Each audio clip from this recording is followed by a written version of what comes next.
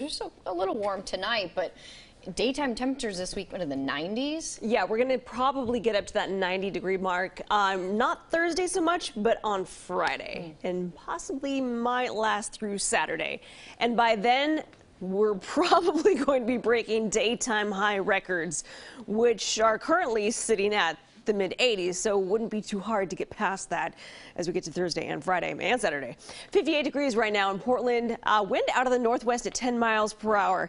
And our dew point at 47, so these conditions are good. Onshore flow helps us, and it brings in cooler, moist air. We like to see that. We're going to see the complete opposite of this, though, by the time we get to tomorrow, but more so pronounced on Thursday. So your temperature, normally 66 degrees is your normal high for this time of year. We did manage to get up to 80 degrees briefly here at PDX. Everywhere else, we were in the upper 70s, with the exception, of course, of the coastline, where coastal temperatures only reached the upper 50s to low 60s. Currently, we're still at 68 degrees, the Dalles.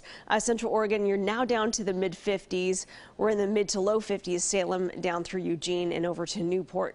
So onshore flow at the moment. This reverses, though, as soon as we get to the next couple of days. And all this doesn't help any of our allergies, no matter which direction the wind is coming from. But when the wind direction comes from the east, that just dries everything out, including your nose. So get ready for it the next few days. The grass and tree pollen is going to be considered high all the way through the end of the week. High pressure is in charge, and what we'll notice is as high pressure expands, we're going to see some tighter pressure gradients, which to you and me basically means stronger winds. So here we go. There's that ridge of high pressure, and then watch how it flattens out by the time we get to next Tuesday and Wednesday. And then this next trough digs in. That's going to spell cooler weather and even a chance of some sprinkles by the time we get to next Wednesday. Until then, this is what we have to deal with. Watch these winds change direction pretty dramatically by the time we get to Thursday. We go from onshore to offshore, winds coming from the east northeast, and look at those wind speeds gusting upwards of 25 to 35 miles per hour. And along with that, notice the pattern. It goes all the way out to the coastline. That's why we're talking about the possibility of some of our coastal regions reaching temperatures up to 80 degrees by this coming Thursday and Friday. Not the case tomorrow. Tomorrow, still a hint of an onshore flow. Daytime highs tomorrow at the coast will remain in the low to mid 60s. Inland valleys will get up to about 81 for us in Portland, 78 Salem, Madras 78, Bend 75.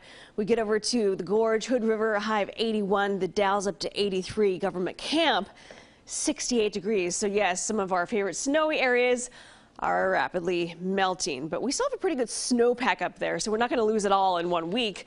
But you'll notice some of your favorite trails, maybe around that 3,000 or 4,000 foot mark. You're going to be watching some perhaps muddy trails instead. But look at that, Friday, Saturday, low 90s, but there was relief in sight, and that's next Monday and Tuesday. All right, thank you. Thanks.